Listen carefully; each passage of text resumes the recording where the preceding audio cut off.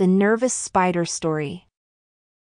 Once upon a time, in a deep forest, lived a spider named Adrian. One day as Adrian was waiting for some flies to get caught in the web, he fell asleep. He slept for a long time and finally woke up to the sound of the rustling of leaves and the webs. He quickly went over to look and he saw a little fly stuck on his web and was trying to escape. Adrian felt bad for the fly as he knew he would soon have to eat it. He did not like the fact he had to kill someone to survive, but he knew that it was the law of nature. Thinking about this, he slowly moved towards the prey. Fly stuck in the web.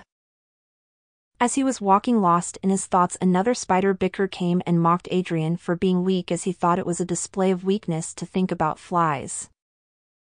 Bicker said, "Adrian, are you too scared to kill the fly?" Adrian hated moments like this, but he calmly replied, "No. It is only that I hope to have found some way to survive without eating bugs." Bicker laughed and mocked Adrian. As Adrian reached the bug begged for his life and cried for help.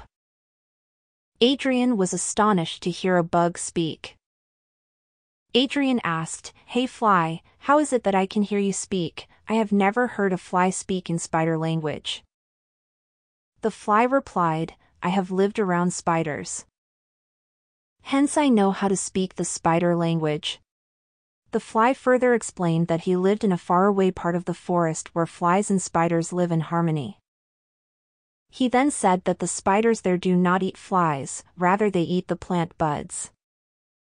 Hearing that Adrian was in shock, he was not able to believe that it was possible to survive without feeding on others.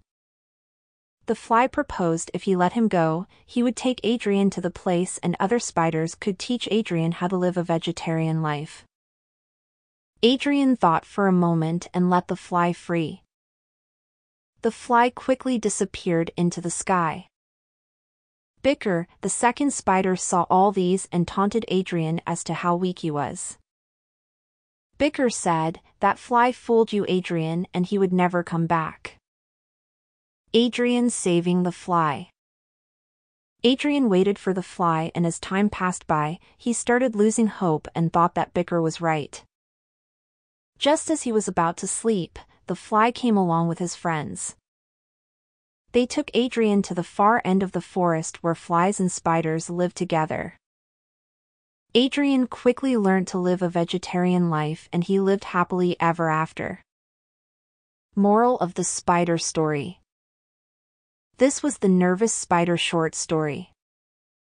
The story depicts the moral lesson of trusting each other.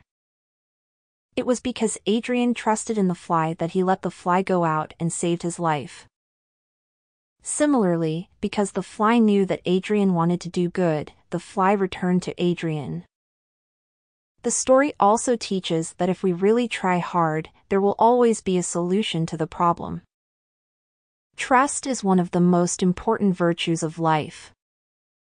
In conclusion of the article, the nervous spider story is a short tale of the spider and the bug. The story depicts the journey of the spider from being a predator to a friend of the fly. A small tip for parents is to read several short stories to kids. This will not only help kids to develop moral values in their life but also widen their vocabulary.